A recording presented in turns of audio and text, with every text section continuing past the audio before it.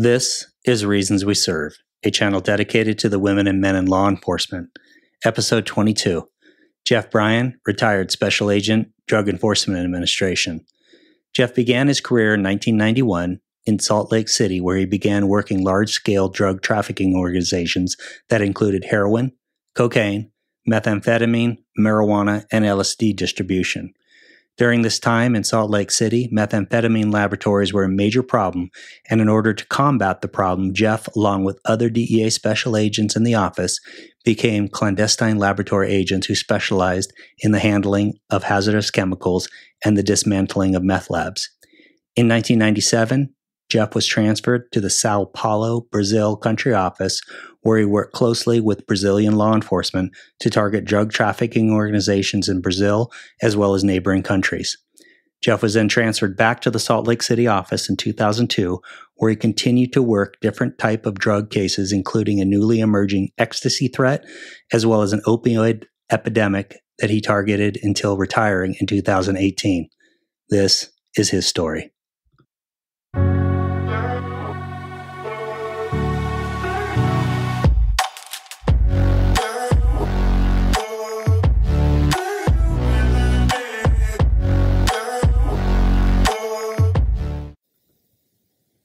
Okay, can you introduce yourself for me? Yeah, my name is Jeff Bryan. Okay, and Jeff, can you tell me a little bit about your law enforcement career? Yeah, I started with DEA in 1991. Became a special agent in 91. Graduated from the DEA Academy there in Quantico, Virginia. I was initially assigned to the Salt Lake City resident office. At that time, it was a pretty small office, and I stayed here from 1991 until the end of 1997, probably just the beginning of 1998, at which time I then transferred to Sao Paulo, Brazil. I stayed there for 4 years, so I stayed there until 2002. And then at the end of 2002, I came back to Salt Lake City. I originally thought I was headed to Dallas. But at the last minute, Agent Assignments called and said there was an opening in Salt Lake and wondered if I wanted to come back home. And so that was an obvious yes. So I was able to get back to Salt Lake City, where I finished my career. So I stayed here from 2002 until 2018 when I retired. Okay. And can you, are you from the Salt Lake City area? Yeah. Okay. And so can you tell me a little bit about growing up here in the Salt Lake area? And was there anything growing up that drew you to law enforcement? How'd you get involved in law enforcement? I don't know if this really drew me to law enforcement, but when I was 16, I was working as a stock boy in a local discount store, and I was a pretty big kid. I was pretty fast. I was on the football team and that kind of thing. I was athletic. And so during that time, I worked there during high school. So I was 16, 17, and then I didn't work much my senior year. So I think I was a junior in high school. So I was probably 17 years old at the time. And I heard over the intercom that there was a code whenever there's a shoplifter, right? And so I heard one of the cashiers up front. I was in the back of the store. And the code, I don't even remember what it was, but they yelled out the code saying there was somebody running out the store with some stuff. And I'm like, well, that's not going to happen, So I took off running. And so he had a pretty good head start. I ran up through the aisles and ran out, and they said, he went that way. So I started chasing him, and I ran him down. He went behind the stores. It was like a strip mall. He ran in front of all those and then ran behind, and then he started hopping fences into a neighborhood. Well, I'm young and dumb, and I don't even realize, so I caught him and tackled him and was able to subdue him, and I dragged him back to the store. And by then the police were there, so they grabbed him and cuffed him, and I got $100 for doing that from the store, And then I thought, well, that was kind of fun. It was really stupid. I could have really been hurt. But when you're young, you don't think about that, right? And so I did it twice more. Same thing as just a kid, and I'm like, and they gave me $100 every time I did, which is probably not the best thing to do either, because then I was incentivized, So anyway, long story, that happened, and I kind of forgot about that. I went to college, and I was in business, and I wasn't loving it. I mean, I was bored. I thought, I'm an outdoors guy. I love to be in the outdoors. I love the Rocky Mountains. I spend all of my free time there. And I thought, can I really sit in an office all day and look at numbers and spreadsheets and all that stuff? And I just wasn't into it. And so I wasn't real happy. And I got married at that time. And my wife said, well, find something else to do. Whatever you want to do, I'll support you. She's always been very supportive. So I took an elective class called constitutional law, and it was just an elective. I needed credits, right? And so I took this class, and it really intrigued me. I was always a patriot. I loved the United States. My father served in the Navy at the end of World War II, and we were brought up to love our country and everything about it. And so my siblings and I were, and so I was always, a patriot, and I always respected the country and what it stood for. And so I took this constitutional law class, and I learned more about the Constitution, and through high school and junior high, you read the Constitution, but you don't really grasp how important it really is and the guarantees that we have. But in college, I kind of did. And so I really enjoyed it. And so I turned in some papers. I aced the class. And the professor was a retired FBI guy. And his name was Jack. And Jack called me to his office at the end of the semester. And I'm like, well, what is this about? And so I went in there, I was a little nervous.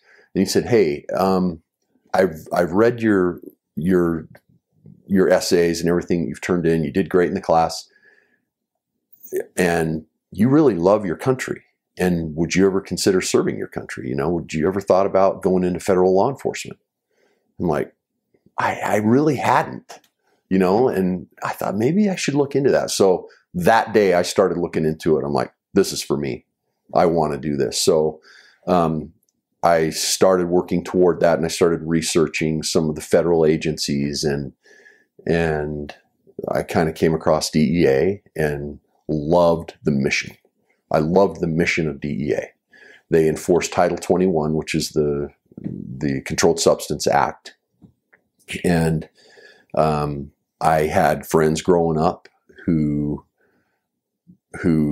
started making bad choices in junior high, started smoking weed, and man, I saw their lives just, luckily, I grew up in a home where my parents really, really cared and were vigilant in taking care of us, and never had a chance to do that kind of stuff, and so I went a different direction than some of my friends in my neighborhood, and some of their lives really went downhill. I mean, some have been in prison and they've just led really rough lives. But I saw that during that time. I already saw through high school and early college days the effects of drugs and drug use. And so I loved the DEA mission, the whole idea of it. So that's kind of where I focused. And so I graduated from college. I ended up graduating from the University of Utah, and I got a criminology certificate with my degree. And then I applied with DEA, and I was hired immediately. How old were you? So I was 25 at that time. And then by the time they did my background check and everything, I had just turned 26. And so I got a call. I was actually working construction, and that's when cell phones were just coming out. My boss had one of those big brick phones, and he got a call on it. And I could see him like going, we were doing concrete or something, and he was annoyed, he's like, what, who, and he said, this is for you. And I'm like, what? And so I said, hello. And they said, hey, this is agent assignments or DEA or whatever. And you've been offered a position, and here's when you need to report. Can you do that? I'm like, yeah, I'll be there. So I reported in early 1991 to the Salt Lake City office, and then they sent me to the academy in Quantico. Hey, can you explain a little bit about the academy? Because at this point, you've got no military, no law enforcement experience, so you're just kind of getting thrown in there at 25 years old. Yeah. Can you kind of just explain how the academy was for you? Yeah. So for me, I loved it. I loved every bit of it except for the cafeteria food. Right. But the training was unbelievable. We spent most of our time in the classroom learning drug identification, learning about the drugs, how they affect people, what they look like, all that kind of stuff. We learned about the drugs themselves. We learned about surveillance techniques. How do you follow people around without being seen? We learned about the law. We learned constitutional law. We learned how to do everything without violating people's constitutional rights. We learned how to stay safe on the job. We learned raid tactics, and we had practical exercises where we went out on the street and did fake surveillances with at the time it was just the instructors. We would follow them around, and they would try to detect being followed and everything. So and then we did a lot of firearms training. We did a lot of PT, physical training. We ran a ton. We did 1 million push-ups and sit-ups and pull-ups. And so everyone was in good shape. And it was just, for me, I ate it up. I loved it. And where was the academy at the time? At Quantico. So we were co-located with the FBI in the same building. DEA now has their own training academy at Quantico, but it's a separate building. I think we still share the gym, and we still share the firearms ranges. But other than that, it's separate now. Just curious, did you have an impression of what the training was like for DEA versus, say, FBI at the time? I just remember that ours seemed a little more strict.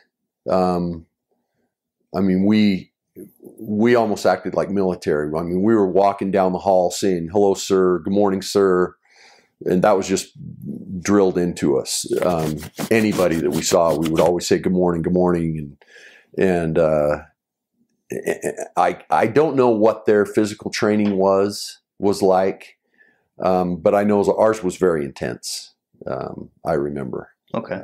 And you had to have you had to pass a certain level to be able to pass in all of these things. So in the academy, we had the academic part in the classroom, and we had several exams, and you had to pass with I believe it was an 80% or better on all of the exams. And they were pretty intense. I mean, it was like cramming 2 years of college into a 4-month period, because it was all day, every day. And then you had to pass the physical test.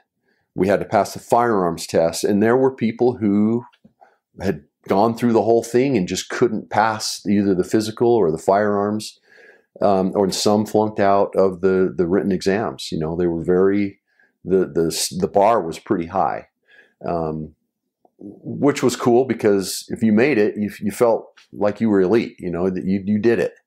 And everyone around you did it. And so there was a real feeling of camaraderie and team, that you all went through it together and you made it, and then after the academy, everybody just goes to their assignments. Because when we went to the academy, you show up and we were there for, I don't know, 2 weeks or so. And then they came in and said, here's where you're headed.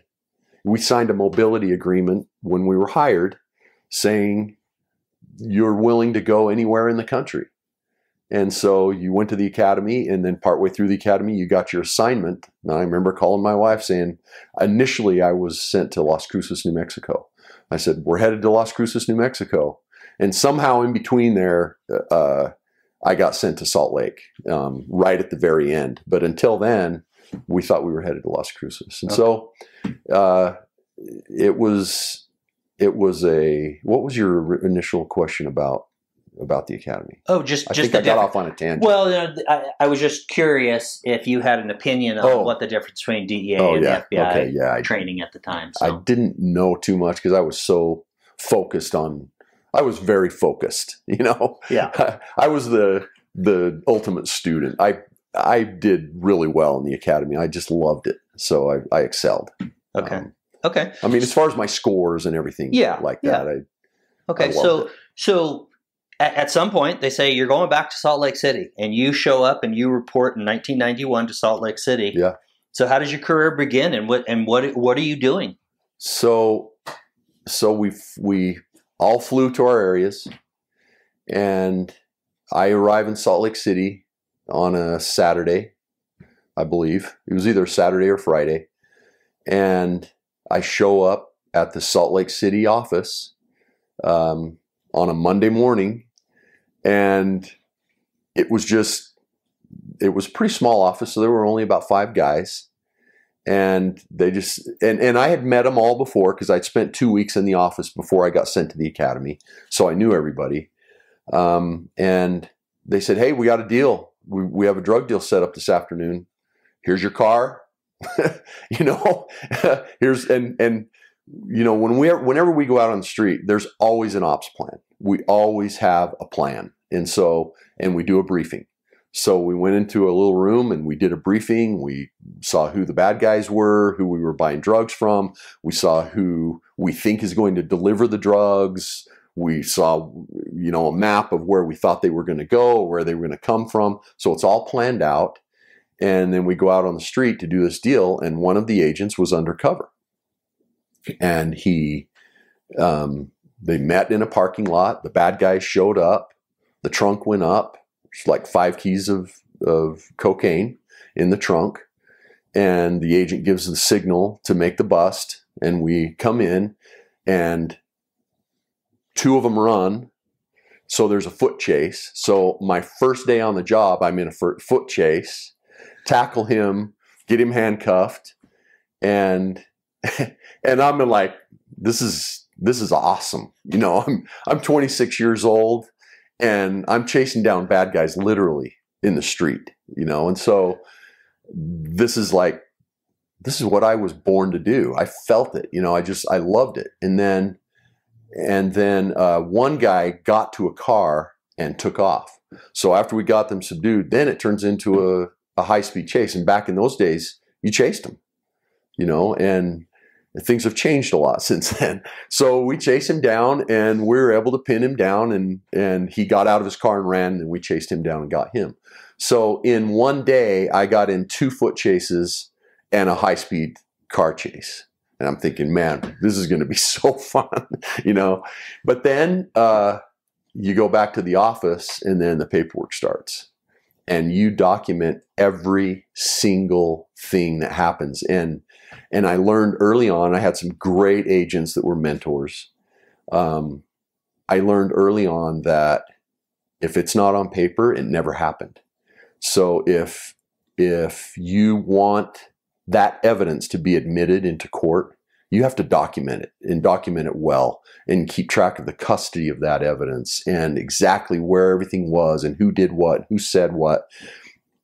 And I learned very quickly that if that doesn't happen later on down the road when it goes to trial, it's very hard to prove what happened. But if everything is documented and all the T's are crossed and the I's are dotted, it's pretty easy to show that this is a bad guy. Here's the crime that was committed. He committed it. And then you give it over to the judge to sentence, or the jury to find guilt or innocence, and then the judge to sentence. And so that was a really a learning period in my career of doing the paperwork. And I learned that for every hour on the street it was about 3 hours at least of paperwork to do it right, and so I felt like my paperwork was pretty solid. The U.S. attorneys that I worked with trusted me. They trusted my paperwork, and they knew that eventually when I brought a case, it would be solid. There would be good evidence. Everything would be documented, and I had a good relationship with them. So that first part of my career was very, I learned a lot. I didn't feel like, because I didn't have law enforcement experience or military experience, I don't think it affected me much, because I got everything I needed out of the academy because I bought it. I loved it and I learned it. And then I was willing to learn after. And to be honest, in my 28-year career, I learned something every day to the very end. There was always something to learn, because the drug world is so dynamic and it changes so much. Their methods change, the drugs change. It's not you don't just learn it and you're done. There's always something to learn. Yeah. Yeah. So at that time, is Salt Lake City what we consider a resident office? Yeah, it was a resident office, which means there was a resident agent in charge and there was a group supervisor. Okay. So those were the two bosses, a group supervisor, and then the resident agent in charge was over the office. Okay. So you're in there, I think you said, with 5 other guys. So was there a typical case that you guys would work on? I mean, you're obviously not in a bigger group where you have different groups specializing on stuff. Yeah. So was there a typical thing that you guys would work on? We did everything. So in big offices, there's a heroin group, there's a cocaine group, there's a meth lab group. We were the heroin group, the cocaine group, the meth lab group. And we did all the collateral duties like the evidence custodian and firearms instructors and all the collaterals that offices have. We also did those on top of trying to make cases. And in my opinion, that was valuable, because I learned like our AO, our assistant, the office manager, she would call and say, "Hey, can you come and help me do an audit?" They had to audit the cash box, because we had what's called impressed funds that we would use for, to buy drugs, to purchase equipment, stuff like that. And so there was a cash box in a safe, and there was like a monthly audit that needed to be done. So I would go up and help with an audit. I would be a witness, one of 2 or 3 witnesses, and we would have to all count the money and then fill out the form and everything. And it's those kinds of things. And I was also assigned to be the drug and non-drug evidence custodian. So all the evidence that came in, I had to keep track of and file away and make sure that the custody of evidence was all taken care of. So those kinds of things the agents handled in these small offices. So I went on in DEA, our cases move up. So we started a case in Salt Lake, and I ended up going to New York, where the source was. And it was some Colombians who were selling about 200 keys of cocaine. So we went back there to do a controlled delivery of the cocaine that we had seized. And we were delivering it to the people back there who would purchase it. And I saw 3 or 4 of my classmates back there. So I'd been on the job for maybe a year and a half. I had been undercover already. I had purchased cocaine, heroin, marijuana, meth, LSD. I'd purchased all those things. I was the drug and non-drug evidence custodian. I had done cash audits. I had been traveled all over the place already on cases. And I saw these guys. I'm like, "Hey," and we gave each other a big hug. And one of them was in a heroin group, had not left the office because he'd been on heroin wires his entire time. And I remember thinking, man, I don't know if I want to go to a big office, because I have all this experience. I'm loving it, and he's hating it because he has to go to he's sitting at a computer all day, listening to wires, listening to conversations. And he goes, "So how did you get here? I'm like, well, I did a 501, which is our travel authorization. And, and he goes, I've never done that. He'd never booked evidence, let alone been in charge of the evidence. He'd never gotten cash out from Impressed Fund. We went through all these things. He's like, I can't believe you've done all these things in the first year and a half. And so for me, I was really grateful that I was able to go to a small office, because everybody had told me initially, you got to go to a big office to get experience. And in my experience, it was the opposite. I was getting all the experience. Every case in the office I was working, because there were only 5 or 6 of us. And so if there was a case, they needed all of us to be there, so we were all getting that kind of experience and loving it. And we were all very close, very tight group. So can you talk a little bit about, you had mentioned this, and maybe it's changed over the years, but at least when you started undercover, everybody did undercover. Yeah. Well, if you wanted to do undercover, right? You didn't have to. You didn't have to, but if you wanted to, you could do it. What was your feelings about undercover, being 25 and you're doing this? Oh man, I loved doing undercover, because when you go undercover, it's not like TV. You're not undercover for 3 weeks where you can't talk to your family and you're hanging out with the bad guys in the drug houses. That's not what undercover work is. That's Hollywood undercover. Undercover means you do a deal that day. You're the purchaser of the drugs, and you have an entire team of surveillance and guys around you. DEA has very specific rules on how we do deals and things like that. And I'm not going to go into those. But the reason we have those rules is to keep us safe, to keep everybody safe, the public, the bad guy, and us.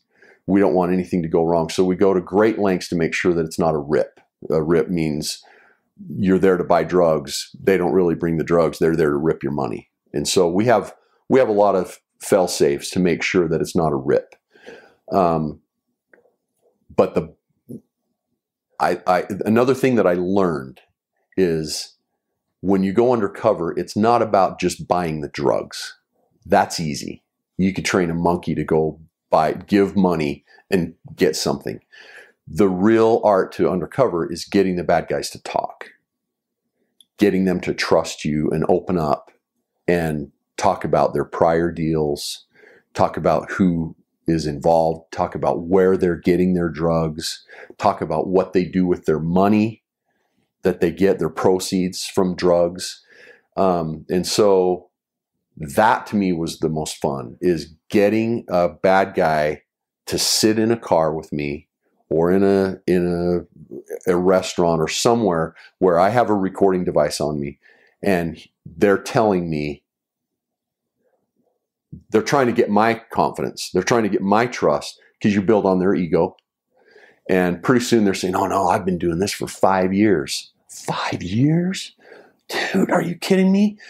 I don't know how did you do that without getting caught? Well, I do this and this and this. And well, what in the heck how do you get rid of your money? Because I'm finding that I have all this cash and I don't know how to get rid of this cash. Oh, you do this and this and this. And you just get them to open up and talk. And that was the most valuable part of being undercover, is getting the evidence, not just meeting in a parking lot and doing a trade for drugs, for money. It's the conversation around that deal. When it's all said and done, that person just sold you meth or heroin or cocaine or marijuana or whatever. And that's evidence in and of itself. But that recording of them talking about how long they've been doing it, all the people that are involved with them, the way that they get rid of their money, they launder their money, all those kinds of things are a goldmine of evidence. And that's what made it worth it to buy the drugs, because it's expensive. It's a large part of our budget to purchase drugs. But it makes it worth it when you get that kind of evidence, because it's, you go to trial and their voice is talking about how they've been a drug dealer for 6 years or 10 years or whatever. It's pretty hard to deny. Yeah. Okay. So 91 to 98, 97, 98, you're in Salt Lake City.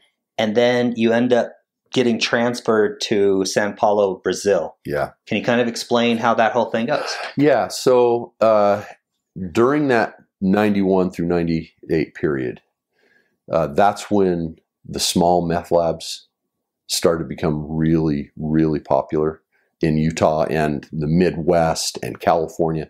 So at first they were large labs. We were doing these huge labs with giant boiling flasks with triple neck flasks, and they were giant meth lab operations where they were producing pounds and pounds at a time. And those were huge cases, because when you took off a meth lab, you were taking out the source of the drugs. And so those were really important. Then there was a guy in Utah up in Davis County who came up with a small meth lab recipe where, and he would charge people a certain amount of money to give them the recipe and teach them how to do it, like a little tutorial. And it spread like wildfire, because then people could make their own. They didn't have to buy from the dealers. They could make their own. And at that time, it was pretty easy to get the chemicals you needed and the products you needed to make meth. And there are several ways to make it, which we learned about in the academy. And I went to a 2-week meth lab school back in Quantico after I was on for a while. We have a lot of in-service training during our career. And so I went to 2 lab schools, one lab school and one site safety officer school. And it became, those labs became so prevalent and popular that we were getting several a week.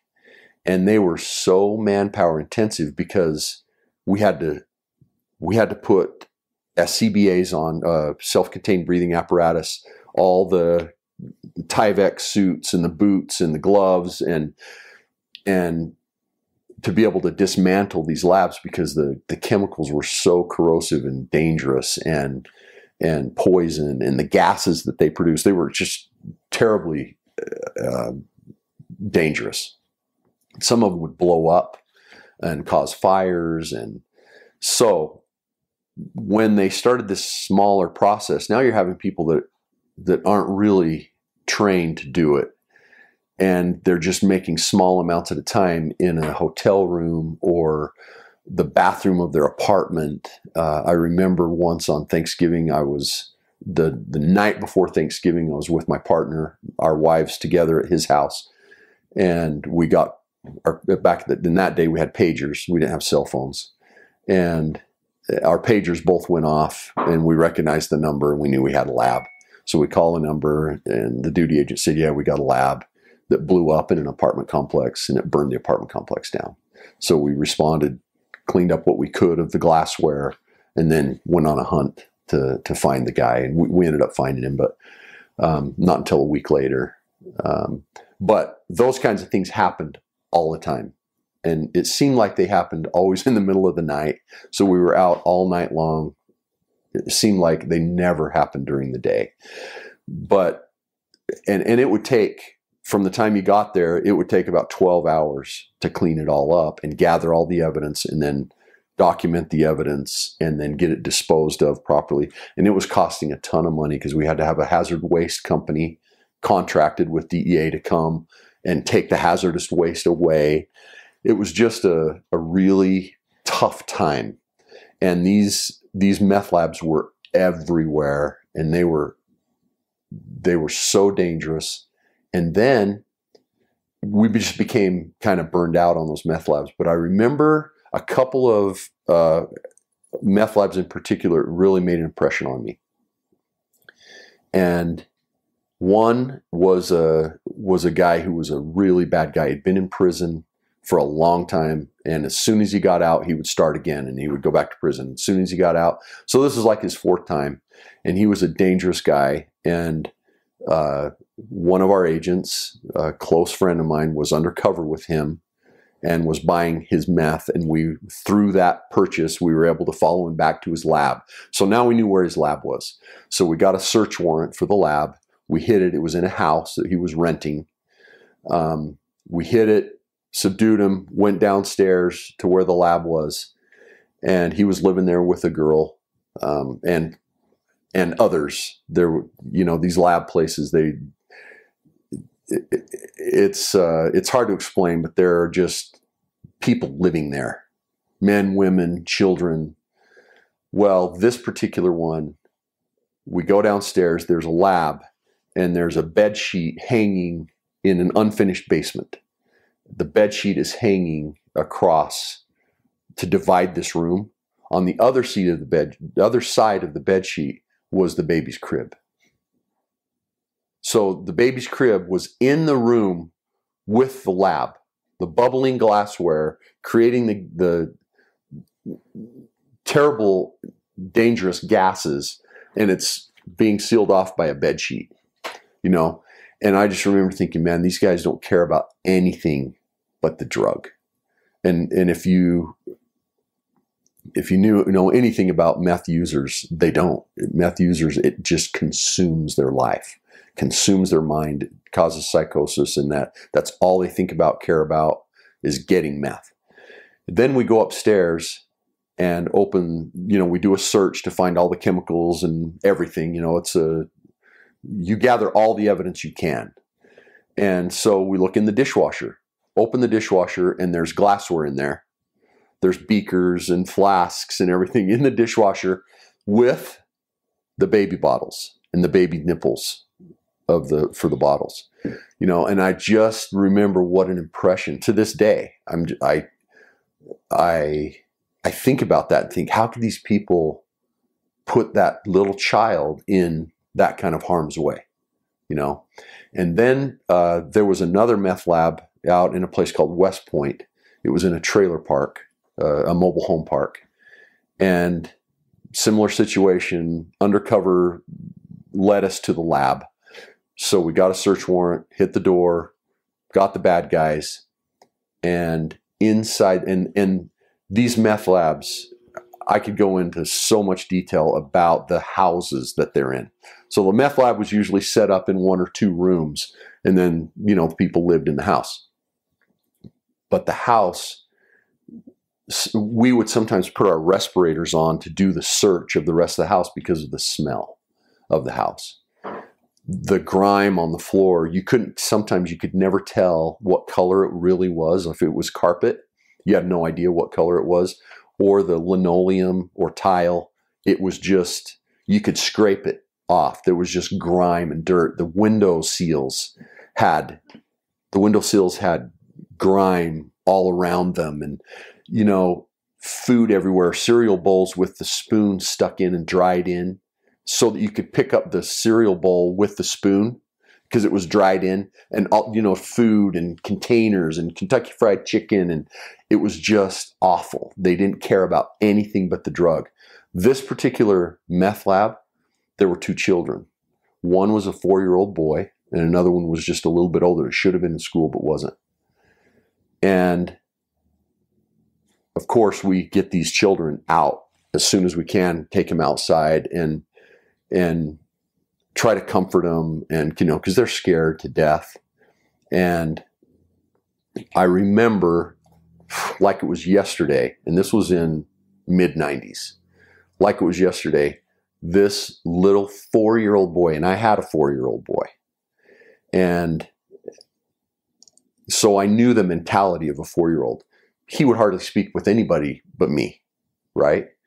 And my son, this little 4-year-old was holding onto my leg, and I'm in raid gear.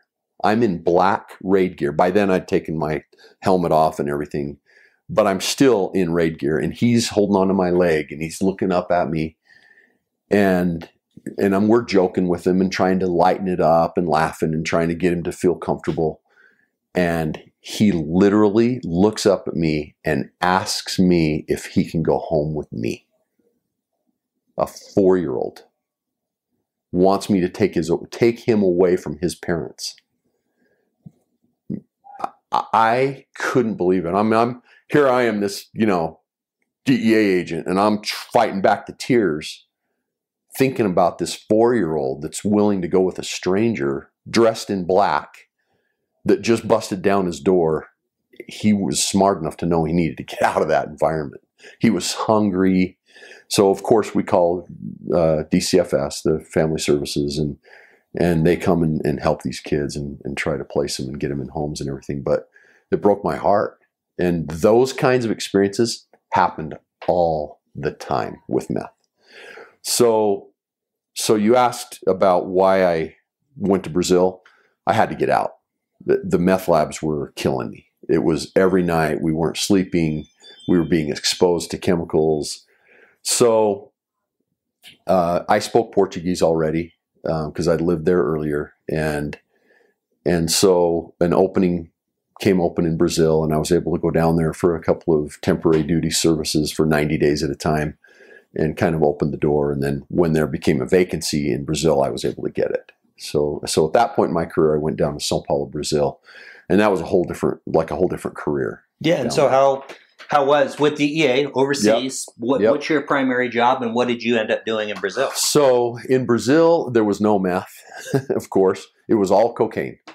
The producing countries, Colombia and Bolivia, Peru, those countries would use Brazil as a transit country, because Brazil at that time had 26 seaports on their east coast, large ports, and so the Colombians at the time that controlled the cocaine trade, they would try to transport the cocaine into Brazil, large, like hundreds of pounds at a time, into Brazil, and then get them to those seaports where they could go all over the world, to Europe and United States and other places. So my job there was to work with the Brazilian federal police for the most part and intercept these loads of cocaine that were coming across. And it was a ball. It was really fun. I made such good friends down there with the Brazilian police. They really cared. They really did. They wanted to do a good job, and they welcomed our help for the most part. We didn't try to tell them how to do their job. They were very capable, but they sometimes lacked funding. So we would sometimes fund their operations and help them. And of course, we became close with certain factions of, in certain towns and areas. So we worked with them a lot because we could trust them, and we seized a lot of drugs that was coming across. And so that was a great experience for me as an agent professionally, but it was awesome. I had 4 kids. They all end up speaking Portuguese. They still do to this day. My wife learned the language. She picked it up really well, and she speaks. And so we have this, we have this bond now in our family where we went overseas and had this experience together. We traveled a lot and saw the country, and they absolutely loved Brazil. We love the Brazilian people. They're awesome. And my kids gained an appreciation for their own country too. They came home patriots, and to this day get tears in their eyes when they hear the national anthem, because they understand what a great country we have. And so that was a great experience to live down there.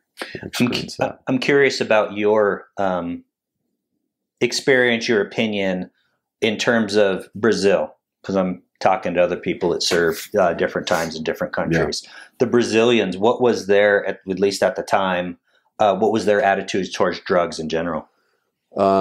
Similar to the Americans. A lot of people use it. They were a consumer country as well. Just like the United States. I mean, we bring a lot of the problem on ourselves because we try to treat everything with drugs, right? We forget things because we take drugs. We feel better because we take drugs. And they were no different. There was a population that were the consumers, but the general feeling toward drugs was just the same here, that, yeah, they're dangerous and we shouldn't use them. They had a lot of gangs that controlled the drug trade there in the favelas, in the slums. And they were very violent, just like the gangs are here. They kind of controlled things and set it up so that they controlled the things in those slums and protected each other, and people protected them. if they lived there because they needed their protection. So it was very similar to here as far as the attitude toward drugs, that they're dangerous and not good. But okay. Yeah. Okay. So you serve your time down there in Brazil, and you end up coming back to Salt Lake City. Yeah, I got lucky. I thought I was headed to Dallas at the time. They had some openings there, and we had made some friends in Brazil that were from Dallas, some expats that were living down there working for a company. And so we thought, well, we'll go to Dallas, and we'll already have some friends there, and it'll be a change, a big office and stuff like that. So, and then at the last minute, I got a call from agent assignments, and they said, hey, there's the ASAC. So during the time I was in Brazil, the Salt Lake City office became a district office. It was a resident office. It now became a district office. So now it had an assistant special agent in charge and several groups. So it had a few group supervisors as well.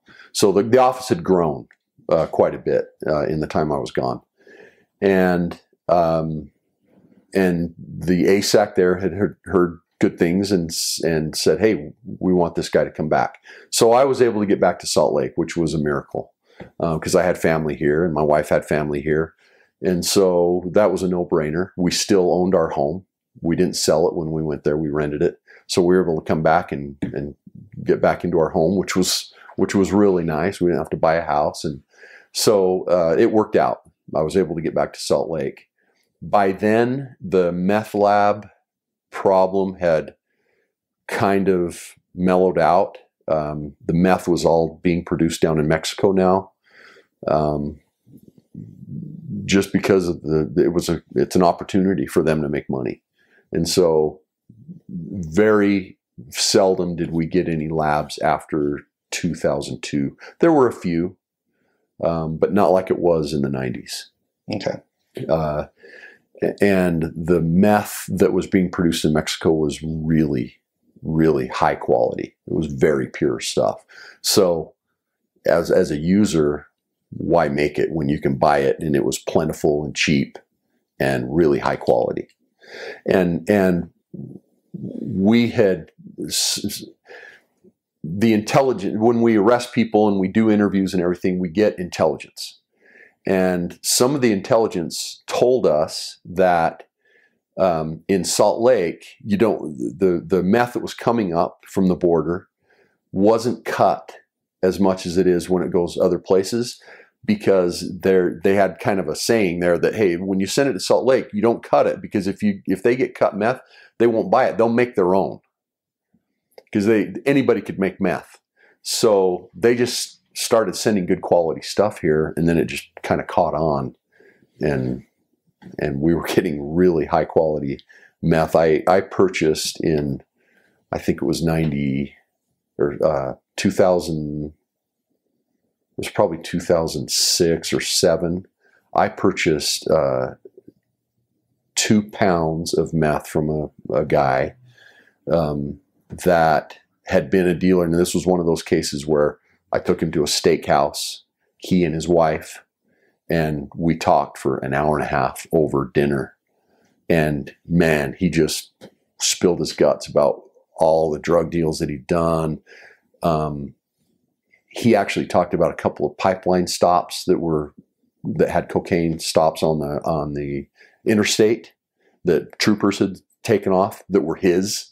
So we were able to attribute some of that cocaine to him later and convict him of that. And his son actually went to prison for one of those. He was driving the car, and he let his son take the fall for it. But anyway, I purchased 2 pounds from him. We put a tracker on his car. He went down to Mexico to get it. And anyway, long story short, he delivered the 2 pounds from me, and we sent it to our lab to be tested, and it was 99% pure. So it was pharmaceutical grade methamphetamine. Mm. And it was being sold on the streets. He was selling it to me. He thought I lived in Park City and sold it to me, knowing that I was going to sell it, but it was 99% pure. It was pure meth. It was huge shards of glass like this. It was a beautiful drug, but that was kind of the norm, that if you sold meth in Salt Lake, it had to be high quality. Otherwise, they'll make their own. So, and so when you got back, were you in the meth group or what? Or was so when I first got back, I was in a general enforcement group. So we did everything. We did all the drugs. And at that time, when I first got back in 2002, that's when ecstasy became really popular. Just right before that. So my first couple of cases when I got back were ecstasy cases, or Molly, or MDMA is what it is. And so ecstasy became very popular. It was being sold at these raves, and they were really successful, these raves. So, and they were pulling the wool over people's eyes, parents' eyes. So they would advertise these raves as big dance parties. Okay. And they were targeting pretty young kids, young high school kids and young college age kids. That was their target group. And they would put these flyers up, and they would send electronic flyers. Well, a kid comes home with a flyer and it says no alcohol, because at the raves, you don't sell alcohol. Do you know what you sell? Bottled water. So the kids come home and they say, look, this is just a dance party. It's just a bunch of kids. It's a party being sponsored by these promoters, and they don't want any trouble. They just want to make money on the entrance fees. And they sell bottled water is all they sell. You can't buy beer. You can't buy any other alcohol. It's just a nice, clean, fun dance party. That's how they were promoted, right? Well, the parents didn't know what ecstasy was. Ecstasy was promoted at these parties and at these raves, and ecstasy makes you extremely thirsty. And so they were charging like $10 a bottle for a little bottle of Costco water, right? They were making a fortune selling water. The promoters knew what was going on. They didn't necessarily have to sell the drugs. They just provided the water and made $10 a bottle. And the kids that were taking the Molly or the ecstasy, they were buying tons of bottles of water, so much so, some of them OD'd on water. They got too much water in their system. Their electrolytes flushed out. And so they had to be taken to the hospital because they were drinking so much water. And so it kind of became a dangerous thing, but parents didn't know that this was happening because they were slated as these nice, clean, just dance parties, a fun, clean, safe atmosphere for kids to go just dance. And really, there was a dark underworld that was promoting these things. Yeah. And so that was what was happening during that time. And it was really hard to get the promoters. You couldn't prove that they knew what was going on. They kept their distance from the actual drugs. They allowed certain people to come in to sell it, but how do you prove that? So that was kind of we worked on that a lot. We bought a lot of ecstasy, and all the ecstasy was produced over in Europe, in the Netherlands usually. And so we never were able to really get labs. It was just a drug of choice that kids were purchasing at the time that was dangerous, but people didn't realize how dangerous it was. Similar to LSD, kind of, it's just really dangerous. And then, but meth was still so popular here in Utah, that most of my cases were meth cases, but they weren't lab cases anymore. They were just meth cases that were coming up from the border. And then in the mid-teens, like 2016, 2017, then we really started to see a surge in opiates and pharmaceutical opiates. That's when the Oxy 80s kind of hit the street. They were the drug of choice for a lot of opiate users. It was 80 milligrams in one pill. 80 milligrams of oxycodone in one pill. And they were called Oxy 80s. And they could smoke those tablets and get all 80 milligrams. Then the company that produced them finally realized that they were being abused like that. So they put some binders and buffers and other things in the tablets so they couldn't be smoked. It would destroy the property of the drug if they were smoked. But they were still being really abused, and a lot of people were ODing on pills. And sometimes the reason that there were so many people being overdosing on these pills that a lot of just the general public doesn't understand.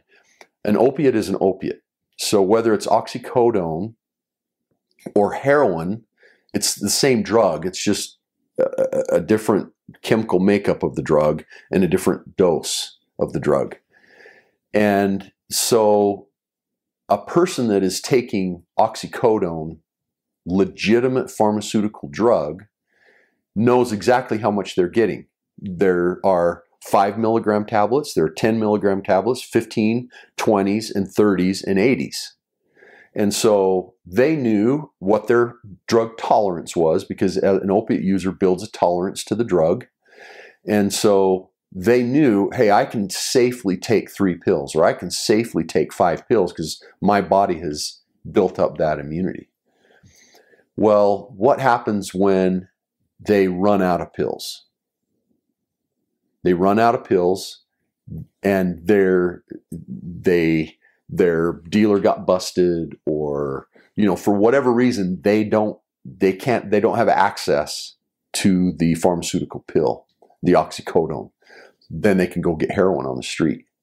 Well, you never know what strength that heroin is. You don't know if it's been stepped on 10 times. Stepped on means cut.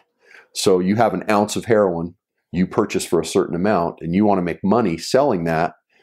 So you turn that into a bunch of 1/8 of grams or 8 balls, and you put other substances in with it to make it heavier. So when you sell it, you're making money, but you're selling less heroin and more other stuff that you've put in it. So when you get heroin on the street, you never know how many times that's been stepped on, how many times it's been cut. And so you just go off of the last time you took some heroin, Well, the last time you took the heroin, it might have been really weak. It might have been cut a lot, and so you had to take a lot. So now you're putting something in your arm or smoking something that has way more opiate in it than you knew. And so when you OD on heroin, you just go to sleep. Your body just stops. Your heart stops beating. You stop breathing. Because it's a depressant. It slows everything down. Your digestive system, your heart rate, your breathing, everything slows down. Well, when you OD on opiates, you slow down to a point where it just stops. And that's how they die. They just suffocate. They don't breathe. And so a lot of people, when they OD, they either took heroin or they tried to get clean. And it's tragic. They're constantly trying to get clean because it's not a fun life to be on drugs. And when you have that addiction, people that have never had that addiction, I don't think we can understand, but they'll do anything to get the drug. They'll literally do anything to get that drug, no matter how dangerous, no matter what kind of crime it is, no matter who else they're hurting. It doesn't matter as long as they get that drug. So it's not a pleasant life to live, and you have to have it. And you have to have it 2 or 3 times a day sometimes, depending on your level of addiction and how much drug you have in your system. So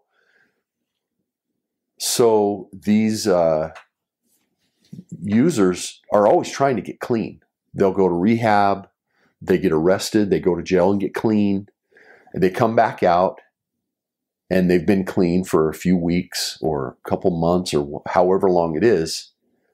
And then something happens. They meet up with old friends or whatever. They lose their job, whatever it is that triggers them to take that drug again. And they go back to taking the drug that they took before. Only now they don't have that same tolerance that their body had built up.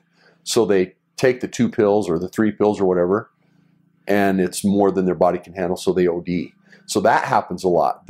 A lot of people that were clean, and their parents are so glad because they're finally clean, but then all of a sudden they OD.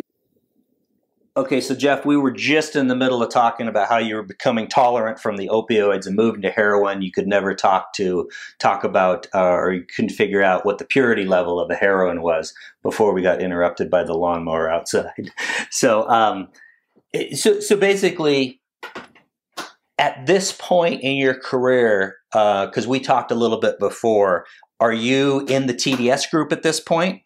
No, that didn't start till about 2010. Okay.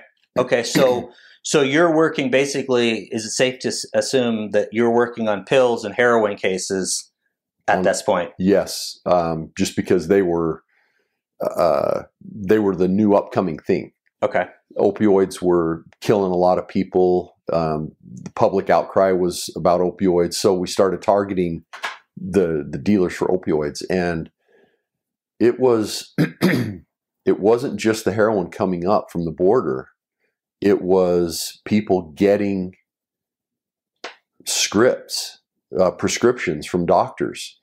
And that's a really, really thin line, because doctors are supposed to help people. And when someone comes in and says they're in pain, they want to help them. And these people are very convincing. And, and they say they have back pain. It's pretty hard to diagnose. And the only thing that can help is an opiate. And so we had a lot of doctors get duped, thinking they're helping them. And then there are some doctors who make money off it. Quite frankly, they just started to turn into pill mills, and patients would line up and they would spend 2 minutes with each patient. It would just be writing a script and collect the $75 to $150 a piece, depending on what they charged for the office visit. And they were lined up out the door and just waiting their turn to see. I mean, we would do surveillance on some of these places, and they literally had a line going out the door, and we would time it. So from the time they went into the doctor's office till the time they came out, and we would take the average of how many people went in and came out during that time. And some of them were a minute, some of them were 2 minutes, and that's how much time they were actually spending with the doctor.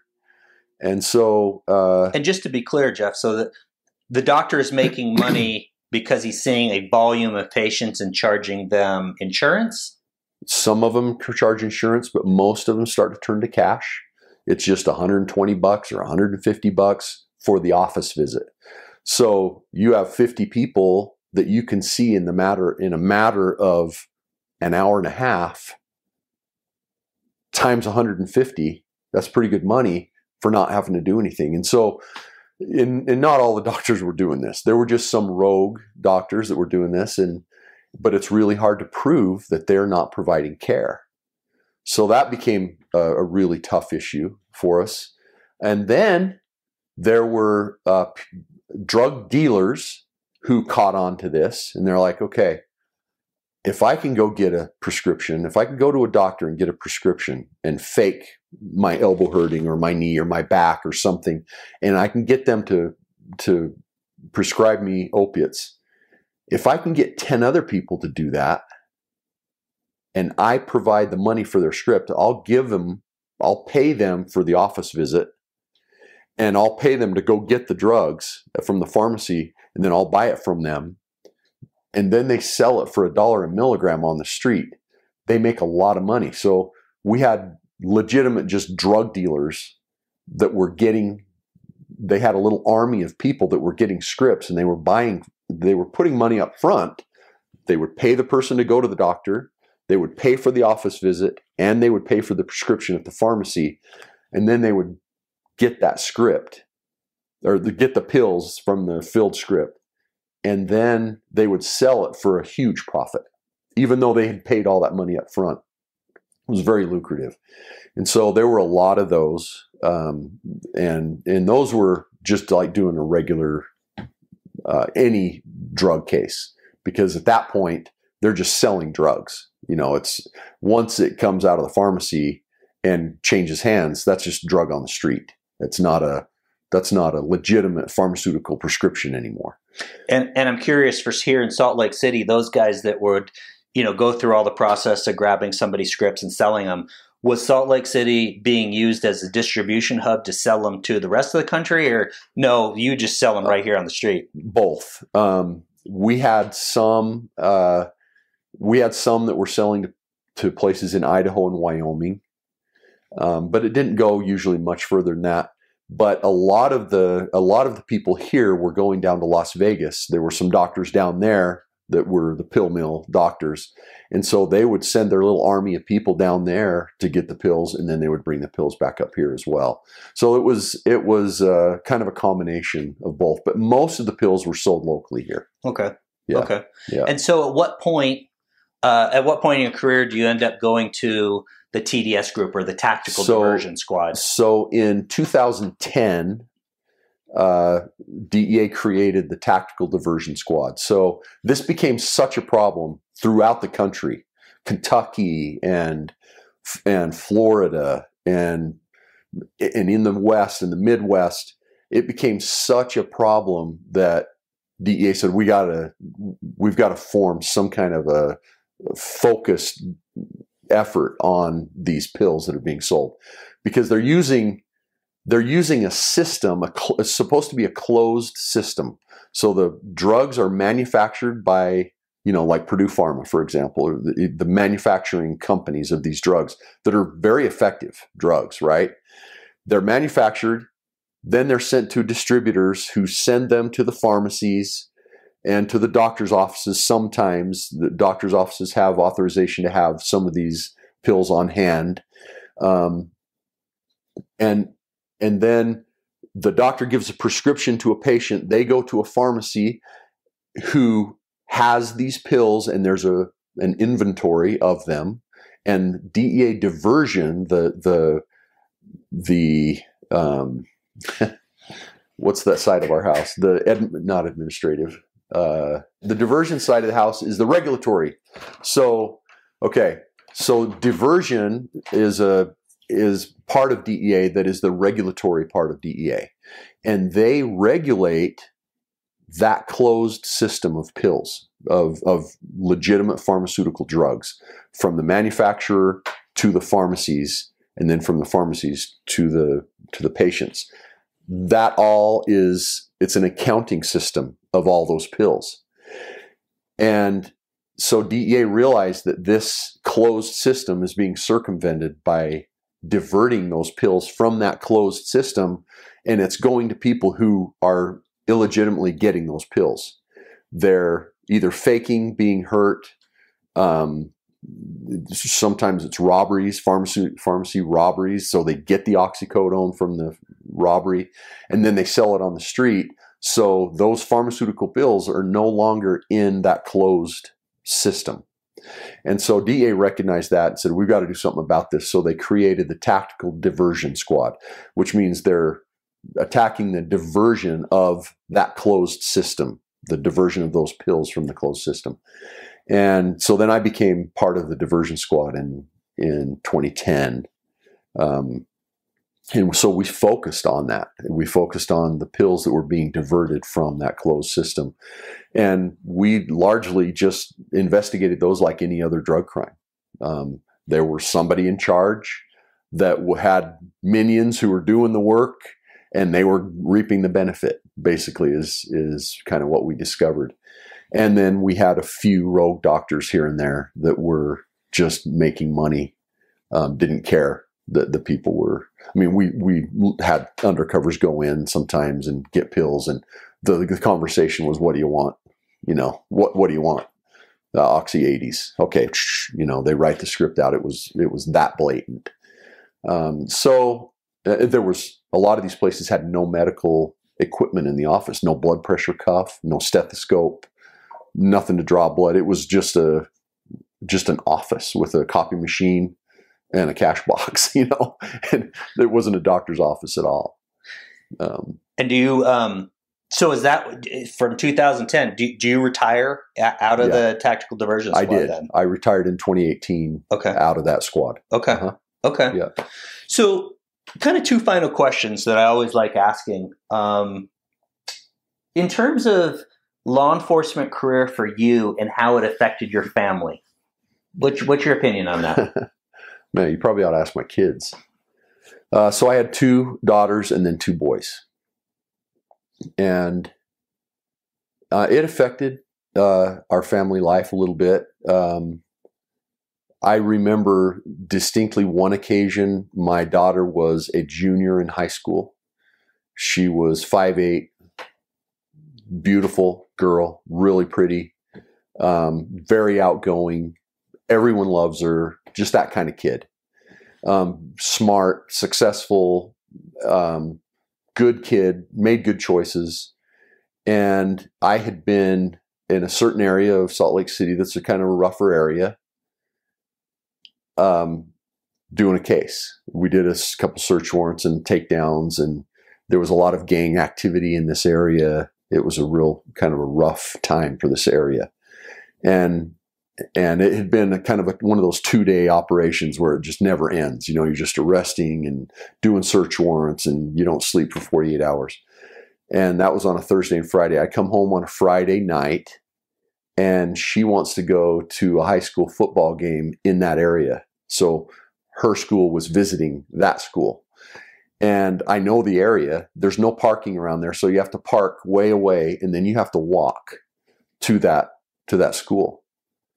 And she goes, yeah, she names her friends that she's going with. And I'm like, yeah, no, you're not going to go down there. You can't walk on those streets right now, you know? And it was a bit of a blow up. Those kinds of things happened because of my perspective was different than theirs.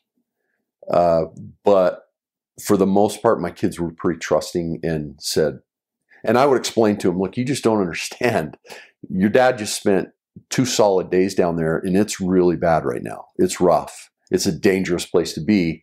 And she goes, well, I'm going to be with my friends. It doesn't matter.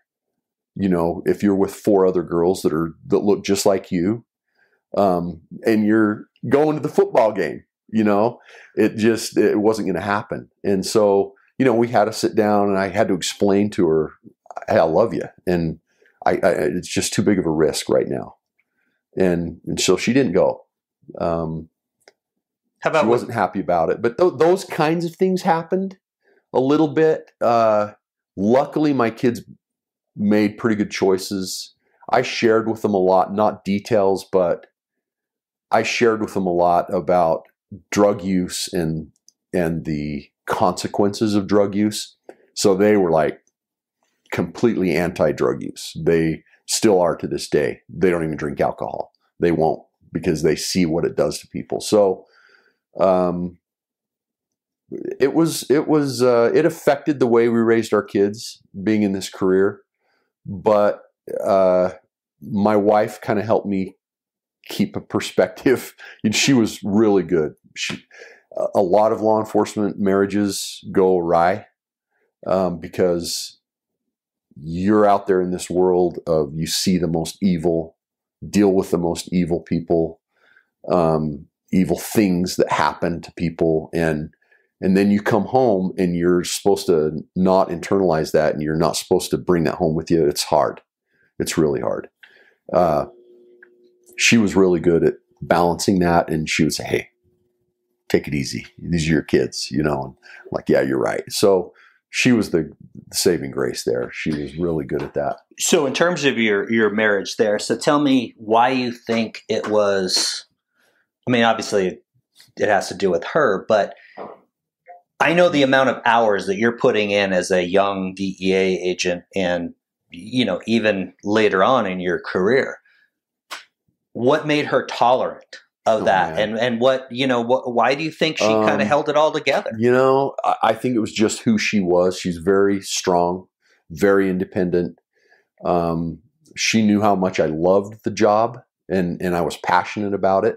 So she gave me a little pass there, but she was the kind, like we had concert tickets And up until an hour before, I was going with her. And then the pager goes off or the phone goes off and we have a meth lab or something. And, you know, she's all ready to go. And I'm calling saying, not going to make it, you know. And instead of blowing up at me and blaming me, she realized it wasn't me. She would say, okay. And she would call her sister or mom or a friend and she would go anyway. You know, she didn't let it cramp her style. She was just independent enough to do it and didn't blame me. Didn't hold it against me. There were times it was pretty hard for her, I'm sure. But she was just that kind of person and still is. So it's a good life. Yeah. I chose wisely. Let's put it that way. Okay. So last question for you. From when you started in 1991, maybe even till today, can you think back and remember and see if there's been any change in your attitude of how you see people out in society until now? Oh, man. Yeah, that's a pretty broad question. Well, obviously, the glaring obvious thing is the public perception of law enforcement right now. It breaks my heart. It breaks my heart. In my 28 years, I never saw someone's rights being violated. We'd report it. We weren't tolerant of that. We wouldn't do it. And everybody knew it. People were, it's not like TV. It's not Hollywood. Hollywood pisses me off because they cast this, you'll beat somebody up to get the answer, or they invoke their rights and you force an answer out of them. That never, ever happened. Nobody took a beating illegally, you know, that just took a beating. There were plenty of knockdown dragouts to subdue someone because they wouldn't comply. And you had to get control of them because it was either your life or theirs. They say, F you, I'm not going to prison, or I'm not going to jail tonight. Let's fight it out. And you don't just, come on, please. You know, you don't talk them into it. When they want to fight, they want to fight. And you had to subdue them. But you never beat somebody up because they gave you a bad answer or wouldn't tell you the truth, or if they invoked their right to an attorney. That was it. That was it. That was the King's X right there. We're like, okay, you invoked your right. No more questions after that. Right. And then we never targeted certain groups or individuals. We went where the evidence took us. When we made a buy, we followed the guy who made the delivery. We didn't know who he was or where he came from.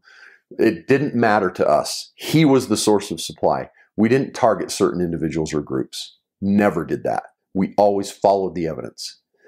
And so it kills me today to see the bad rap that law enforcement gets, because these uniformed officers, they are doing the hardest job on the planet. They're called in every time something bad happens. They're called to fix it. And sometimes when they are called to fix it, things go bad and they want to go home that night. They want to go see their family that night. They're not going to die because somebody was non-compliant and was able to pull a gun on them before they could pull theirs. It's a tragic thing that's happening right now, that people are non-compliant. I get it. Sometimes, like when we would go into a house, there would be people there that were not the drug dealers. Everybody got handcuffed initially for everybody's safety, right? But then after that, we say, okay, now who are you? Hey, I just came here to pick up my kid or whatever. And then we verify the story, cut them loose. It's over. But if that person wanted to fight at that moment when we came in the door, fight was on because there were lives at stake. And that's what the general public doesn't understand, is people's lives are at stake when there's chaos. The police are just trying to get control of the situation, and then we can sort it out. But when there's chaos, you have to elevate your level of aggression to get control of the situation. Just comply. If you're stopped for something that you didn't do, Just comply. They'll sort it out. They'll sort it out. Don't fight with them. But we have this bad rap right now that police are targeting individuals or they're being abusive. I get it. There's probably some rogue guys out there. I never saw it in my career. I never saw that. But I'll concede that there probably are. But they're dealt with. They're dealt with. But you can't paint with a broad stroke and flock shoot every cop because there's one bad one. They're trying to do a job. They're trying to protect neighborhoods and they're trying to protect the citizens of this country. They have a tough job to do. They get a call that there's a domestic dispute and the husband has a gun and the woman is feeling threatened. Put yourself in that cop's shoes. He has to respond to a door where behind that door there's a guy who's already irritated. He's already elevated, and he has a weapon. As far as you know, he has a weapon because that's what the dispatcher told you. And you're supposed to go in there and fix it. He could shoot through the door before he ever answered it, but you have to go knock on the door and diffuse that situation. Most people could never handle that. But these cops do it time and time again, all day long, every single day. They see terrible traffic accidents where children are killed, and then they pull over a driver who's being reckless and has attitude with them, and they just came from an accident scene where a child just got killed. You don't think that cop has a right to get after that guy for driving the way he did and cite him? Because they just came from an accident. These are the things that people don't realize that police officers see every day and experience every day. And then they have to take it home and try to compartmentalize it. It's a tough thing to do. They deserve a lot more credit than the media is giving them. I'm disgusted with the media, and I'm disgusted with police chiefs who won't stand up for their guys and the actions that they have to take at that time. I've been to plenty funerals of cops who were in a foot chase and no guns were drawn. They're chasing and the bad guy draws a gun and shoots over his shoulder and hits him square in the forehead. I've been to that funeral. And I've seen the kids of that young officer and his wife distraught. And it's because somebody wouldn't comply. So then all the other officers that were at that funeral, they go to the next call and someone doesn't comply. And what is he thinking? That officer's thinking, well, my buddy, who's not with us anymore, got shot because somebody wouldn't comply. So I'm taking this guy down to the ground. He's going to get handcuffs on before he can hurt somebody. That's what's going through their mind. They want to go home at night. But that's not happening right now in our country. Somehow our citizens are convinced that the cops are the bad guys. They're just trying to do their job and they're trying to keep you safe. And it's really hard to watch. It's hard to see from the inside looking out, because I know these guys and I know how hard they work and how much they care. They really do. Yeah. So it's hard. The other thing that law enforcement deals with is you catch people in the act with guns, for example. We have gun laws. You are not allowed to commit a felony and be armed. That's a separate charge, to be armed during the commission of a felony. That gun charge gets dropped every time. When someone commits a crime, there's always several charges. And they usually plead to one or two. The gun count usually gets pled away. We have good gun laws on the books right now. We don't need to take our guns away from our citizens. That's a constitutional right that shall not be infringed. Our citizens are good people for the most part.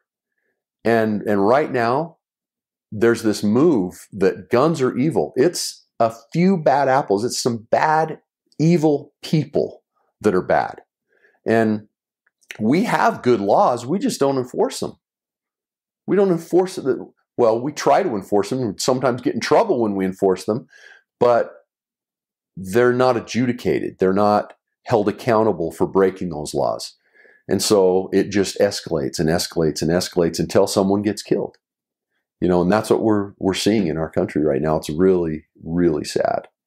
I hate to see it because I love my country, but the direction we're going is not healthy. Yeah. It's not good. Okay. Jeff, I really appreciate you chatting. Niles, you are welcome. This has been Reasons We Serve, a channel dedicated to the women and men in law enforcement. Please like, share, subscribe, and leave comments. Reasons We Serve can be found on other audio platforms to include Apple Podcasts, Spotify, and iHeartRadio. If you would like to watch these interviews, they can be found on YouTube, Rumble, Vimeo, and Spotify.